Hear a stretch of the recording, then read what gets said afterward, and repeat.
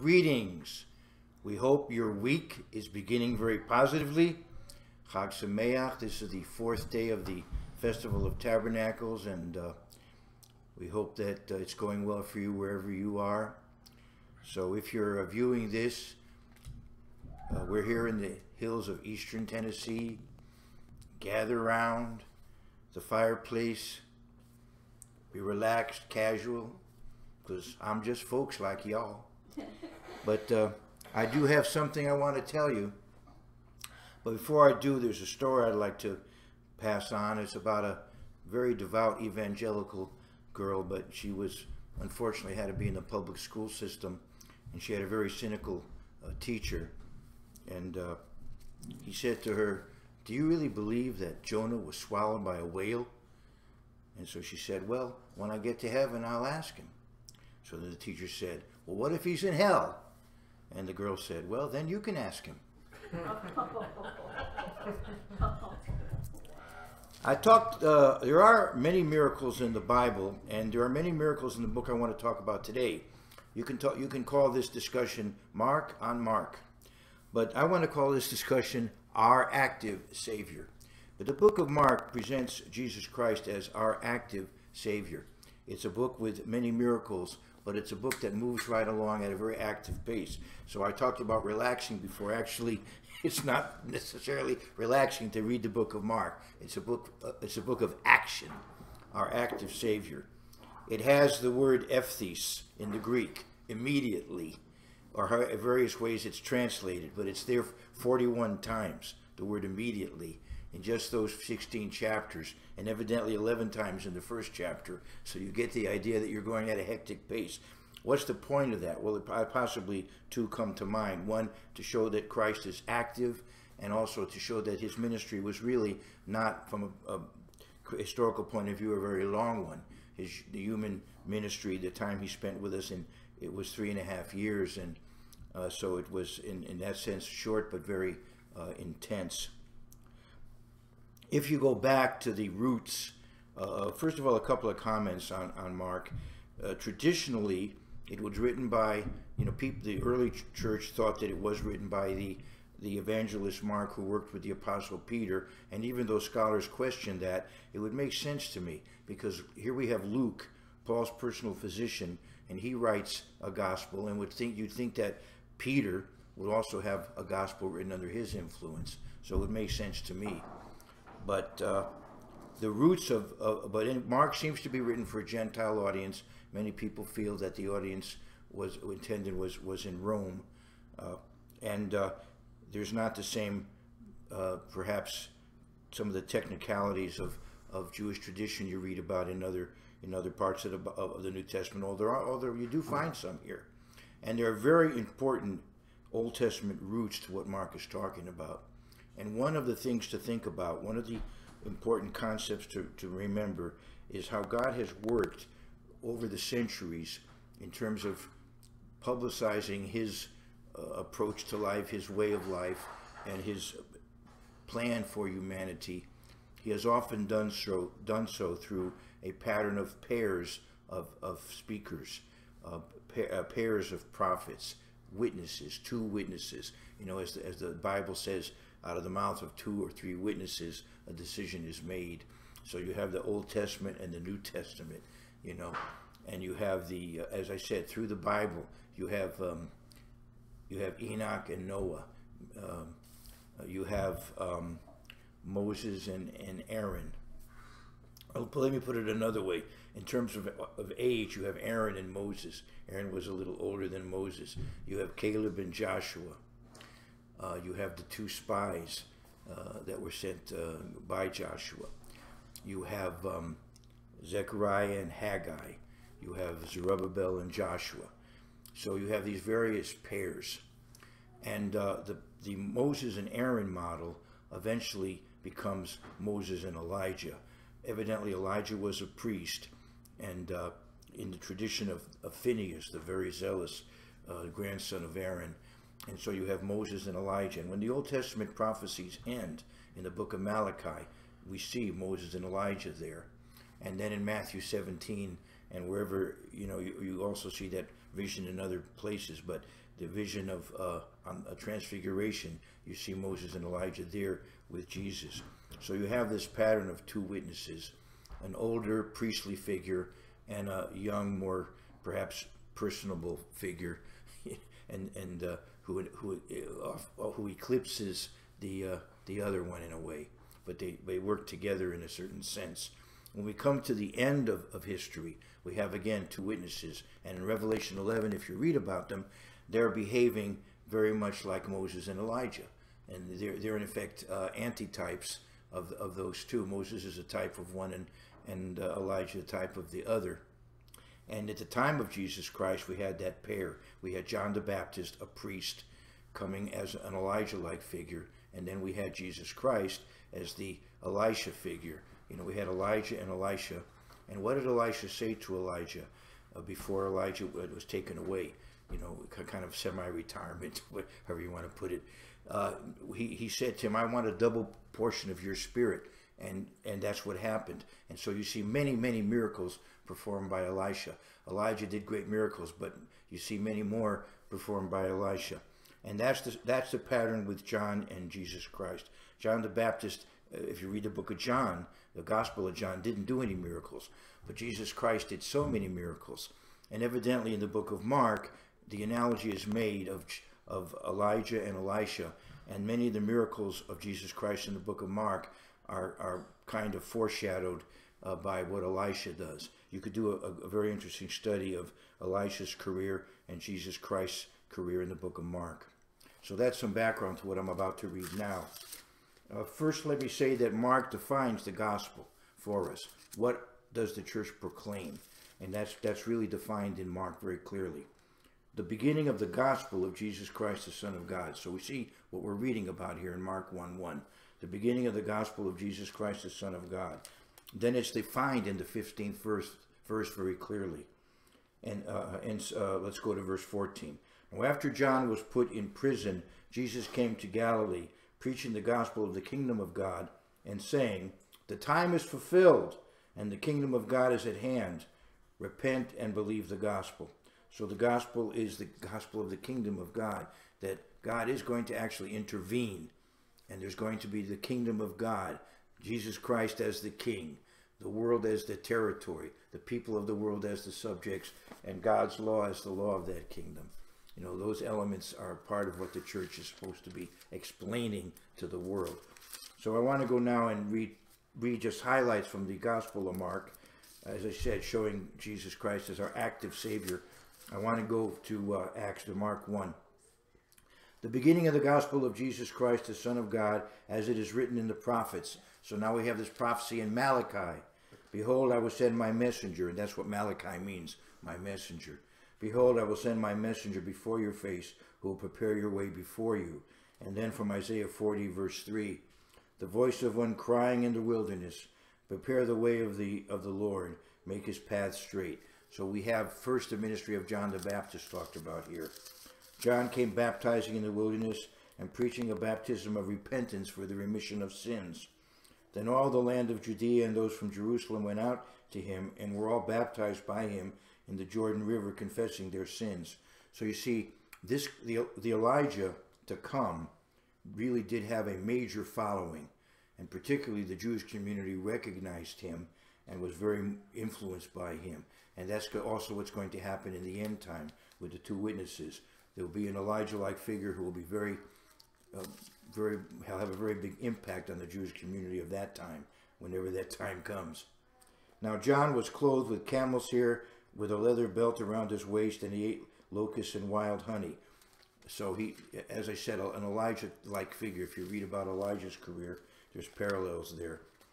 And he preached, saying, there comes one after me, who is mightier than I, whose sandal strap I am not worthy to stoop down and loose.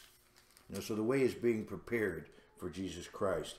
I indeed baptized you with water, but he will baptize you with the Holy Spirit. It came to pass in those days that Jesus came from Nazareth of Galilee and was baptized by John in the Jordan. And immediately, and you'll hear that word a lot, coming up from the water, he saw the heavens parting and the Spirit descending upon him as like a dove. But then a voice came from heaven, "You are my beloved Son, in whom I am well pleased." Immediately the Spirit drove him into the wilderness. So we have, in effect, a compact statement of what went on. A lot is packed in a short, let's say, a terse account. Verse 13, "And he was there in the wilderness 40 days, tempted by Satan, and was with the wild beasts, and the angels ministered to him." And I already read verse 14 and 15. And then we see the calling of some of the original apostles. Verse 16, "And as he walked by the Sea of Galilee, he saw Simon and Andrew his brother casting a net into the sea, for they were fishermen." Excuse me. "Then Jesus said to them, 'Follow me, and I will make you become fishers of men.' Then they immediately left their nets and followed him. And when they had gone a little farther from there, he saw James, the son of Zebedee, and John his brother, and who were also in the boat mending their nets. And immediately he called them, and they left their father Zebedee in the boat, and the hired servants, and went after him. Then they went into Capernaum, and immediately on the Sabbath he entered the synagogue and taught. And they were astonished at his teaching, for he taught them as one having authority, and not as the scribes." So his approach was very different, because this was the word of God in the flesh. And so he spoke in an authoritative way, because he had given the law in the first place. So obviously he understood what he meant by what he gave. So he spoke in a manner different from the rabbis who had these discussions and debates and analysis. He had a tremendous impact. And as I said, in this book we have many miracles that he did, and of course there's a point. For example, in Mark 3, one of the miracles he does there is to illustrate the Sabbath, that the Sabbath is not intended to be in effect onerous or a burden, as in Mark 2. Let me go to Mark 2. I'll go to the end of that second chapter of Mark.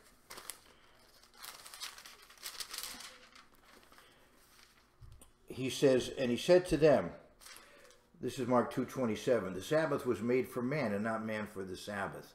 So yes, the Sabbath was a blessing God gave human beings to compel us, to rest on the seventh day, because we need it. Whether we understand it or not, we need it physically and spiritually. And so the Sabbath was made for man, and not man for the Sabbath.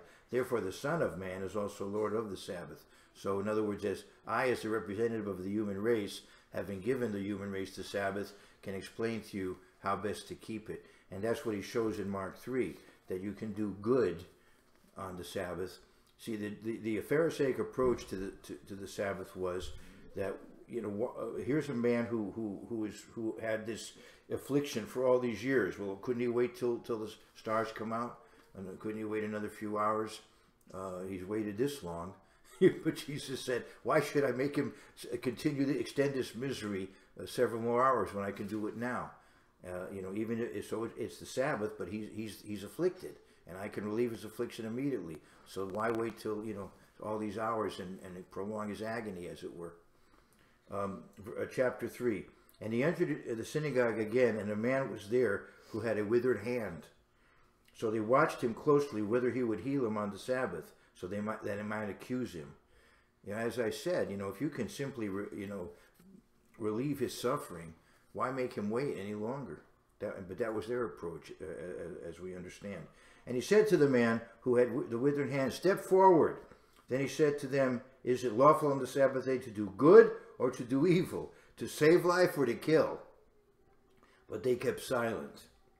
And when he had looked around at them with anger, being grieved by the hardness of their hearts, he said to the man, 'Stretch out your hand.' And he stretched it out, and his hand was restored as whole as the other."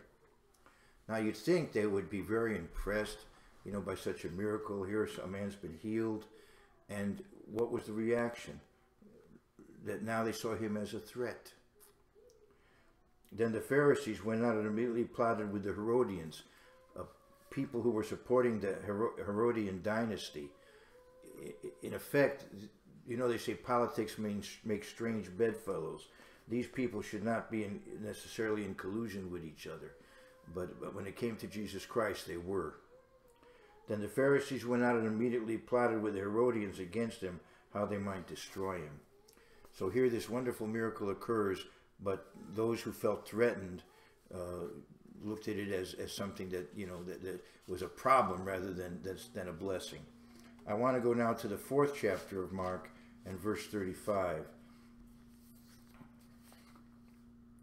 On the same day, Mark 4 and verse 35, when evening had come, he said to them, "Let us cross over to the other side." Now when they had left the multitude, they took him along in the boat as he was, and other little boats were also with him.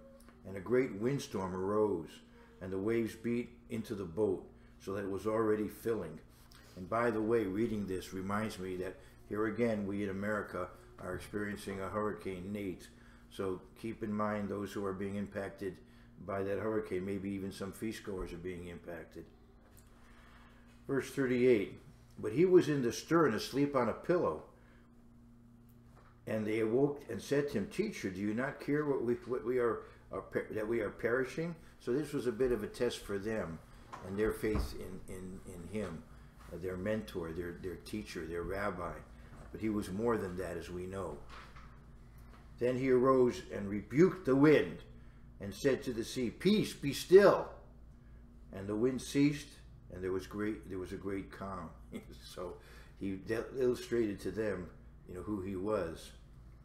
But he said to them, "Why are you so fearful? How is it that you have no faith?"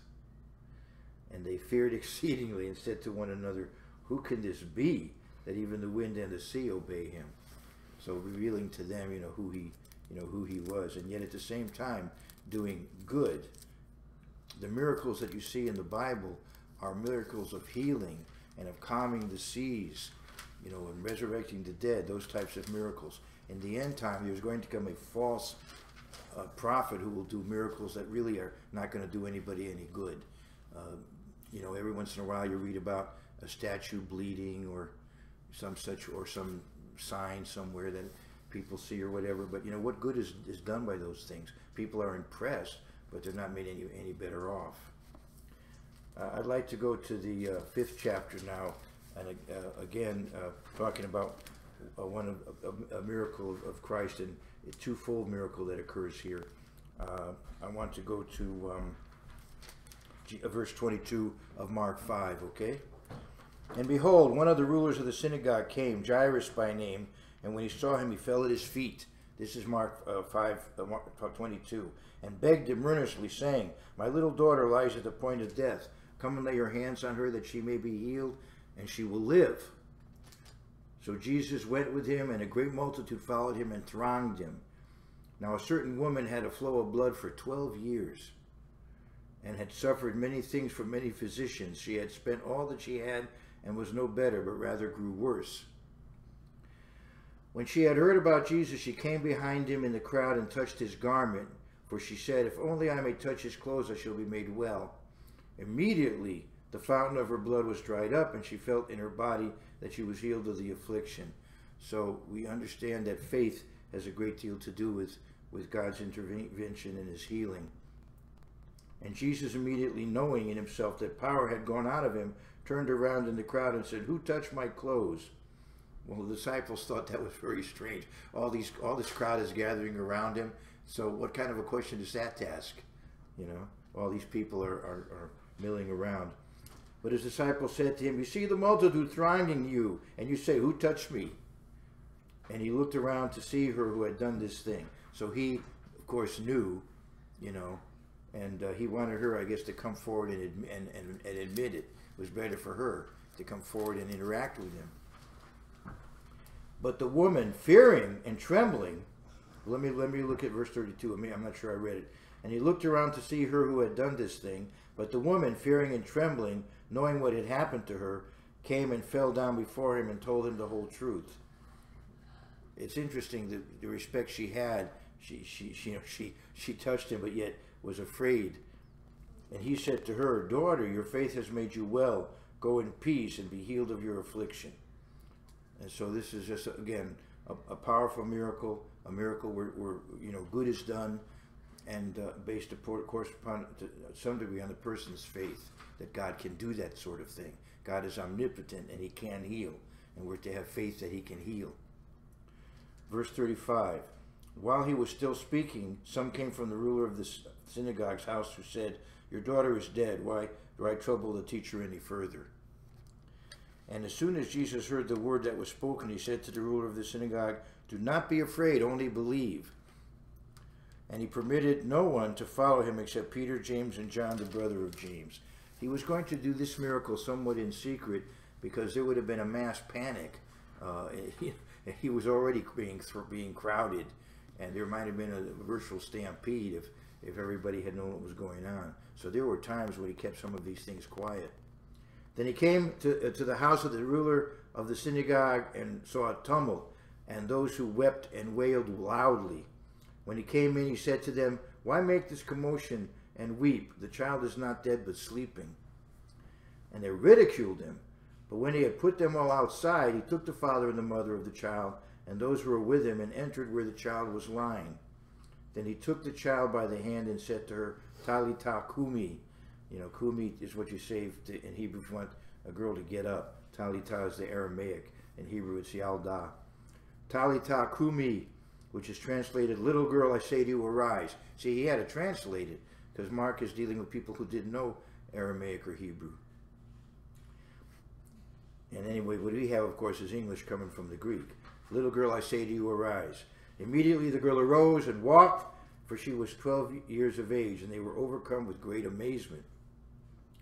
But he commanded them strictly that no one should know it. As I said, if this had gotten out at that point, there would have been, I think, a mass hysteria. Excuse me. And said that something should be given her to eat. So you see, he's still concerned about the girl. Well, we're all excited, but meantime, she may be hungry at this point. So we give her something to eat. Again, just the positive activity of Jesus while he was in his human ministry. And as I said, there are very important Hebrew roots to this material in Mark. And I want to come to the 12th chapter of Mark. The most critical passage for Jews was Deuteronomy 6, particularly verses 4 and 5. Deuteronomy 6:4. Shema Yisrael, Adonai Eloheinu, Adonai Echad. Hear, O Israel, the eternal our God, the eternal is one. There are various ways you could translate it, but that's the thought. Monotheism. That's the creed, more or less, of that the Jews recited. And in Mark 12, you see this. You see that Jesus acknowledged it, because of course he was the one that gave them the creed in the first place. Mark 12 and verse 28. Then one of the scribes came, and having heard them reasoning together, perceiving that he had answered them well, asked him, "Which is the first commandment of all?" And of course, that's what a Jew would answer you. Jesus answered him, "The first of the commandments is, Hear, O Israel, the Lord our God, the Lord is one." And then you go on to the 5th verse there. "And you shall love the Lord your God with all your heart, with all your soul, with all your mind, with all your strength. This is the first commandment." Now, it was pointed out to me years ago by a brilliant Greek scholar. And I often tell people, when you become an authentic Christian, you have a Hebrew culture and a Greek theology. It was pointed out to me that Jesus Christ here, in effect, embellishes what was said in Deuteronomy 6, 4, and 5. It says there, "Love the Lord your God with all your heart, with all your soul, with all your might." But here he says, "with all your soul, with all your mind, and with all your strength." In other words, when you come into church, you don't sort of hang up your brain at the door. You're supposed to have faith, but not blind faith. Your faith is based on evidence, and you think and you analyze, and you're not a kind of a zombie intellectually. You serve God also with all your mind. Verse 31, "And the second like it is this, you shall love your neighbor as yourself." Again, the rabbis taught that this was the critical commandment, as far as and Jesus himself said in Matthew 7:12, as I said yesterday, that treating others as you would be treated is the core of the commandments. So Leviticus 19:18, you shall love your neighbor as yourself. And the second, like it, is this: you shall love your neighbor as yourself. There is no other commandment greater than these. So the scribe said to him, "Well said, teacher." This, of course, is really funny. You know, it's like going to the greatest basketball player and you know, evaluating how he plays. Who are you? Who are you to do that? You know, this is kind. I mean, this is kind of funny that Jesus has to have the scribe evaluate his comments. You know, to me, it's humor in the Bible, in my opinion. You know, so the scribe said to him, "Well said, teacher." You know, like talking to God and saying, "Yeah, you really got it right." "Well said, teacher. You have spoken the truth." By the way, I was going to do a whole lot more. I see my time is shortening. That it's good to be better to have more to say than less, right? So the scribes, I was told years ago when I was in a speaking club, you know, that you should leave them wanting more rather than dragging it out. You know, where they think when is he going to ever shut up? You know, we leave them wanting more. Anyway, but here we are, verse 32. So the scribe said to him, "Well said, teacher. You have spoken the truth, for there is one God and there is no other but He. And to love Him with all the heart, with all the understanding, with all the soul, and with all the strength, and to love one's neighbor as oneself is more than all the whole burnt offerings and sacrifices." So it seems like he's sort of waxing eloquent, showing Jesus how zealous he is. It seems, you know, looking at it now, it seems he's kind of waxing eloquent in front of this rabbi. Now when Jesus saw that he answered wisely, he said to him, "You are not far from the kingdom of God." But after that, no one dared question him. So they saw that they weren't going to trip him up. You know, they couldn't really get him in trouble by asking him questions and getting answers. It wasn't working out. You know, so they figured they better come up with some other kind of a strategy. Now it's interesting that if you think about monotheism, it's a very important concept in the Bible. There is only one God. On the other hand, if we put all the scriptures together, we see that God is one in three ways. You know, Father, Son, and Holy Spirit. And even the monotheistic creed of the Jews, in a way, implies that. You know, "Hear, O Israel, the Lord our God, the Lord is one." The Lord is one, but the Lord is mentioned 3 times in that verse. The Lord, our God, the Lord is one. So yes, there's one God, but He's one in 3 ways. Anyway, that's something to think about. I want to now go to the conclusion of the book of Mark. And there is a passage in Mark at the end that some doubt was part of the original book. But evidently the Greek Orthodox Church does include it and does read it. And it is a summary of the role of the church, you know, through the centuries. And so I'm going to go ahead and finish with it. I'm going to jump to verse, I'll jump to verse 14. "Later he appeared to the 11 as they sat at the table, and he rebuked their unbelief and hardness of heart, because they did not believe those who had seen him after he had risen." Well, you know, it was just a very difficult thing for them to really accept that he would rise. But eventually they all came to accept it, and many were martyred. You know, because of their commitment to what they knew. And he said to them, "Go into all the world and preach the gospel to every creature. He who believes and is baptized will be saved, but he who does not believe will be condemned. And these signs will follow those who believe.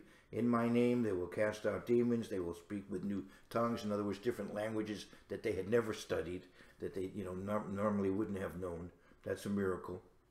"They will take up serpents, and if they drink anything deadly, it will by no means hurt them, and they will lay hands on the sick and they will recover." So these are various signs that he spoke about, but we have to then look at other verses and clarify the situation. These are general statements about signs that would occur.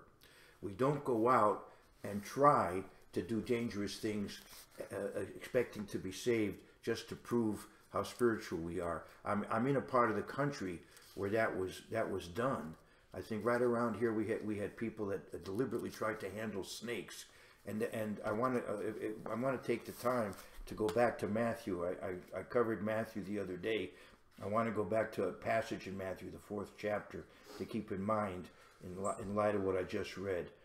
And so I'm going to the beginning of Matthew 4, So this is a general statement about signs that would accompany the proclaiming of the gospel, but we have to then look at other scriptures to clarify more fully. But I want to go to the fourth chapter of Matthew, and I want to go to verse 6. Is that okay? Here we go, Matthew 4:6.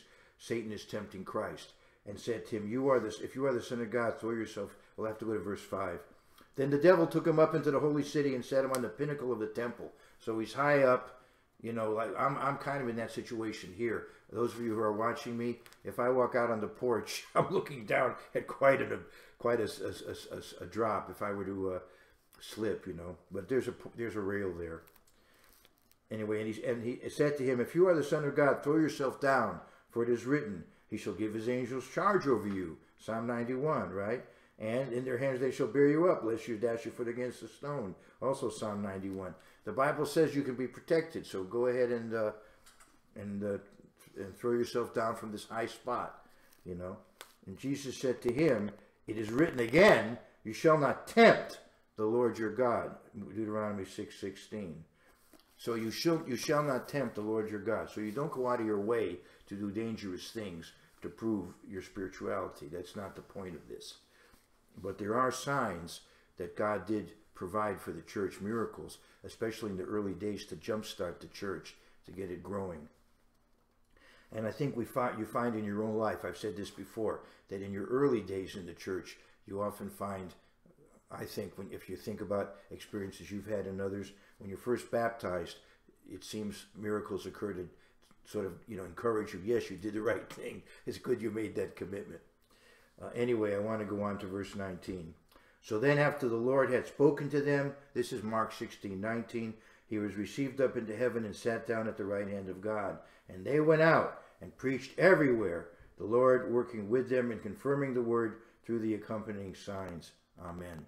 So from that day to this, the church has continued to fulfill that responsibility of proclaiming the gospel, which I hope I have somehow or other done this morning. So again, I appreciate your interest in these messages, and I hope that they're benefiting you and that they will benefit you during this festival season and long beyond that. All the best to you and yours.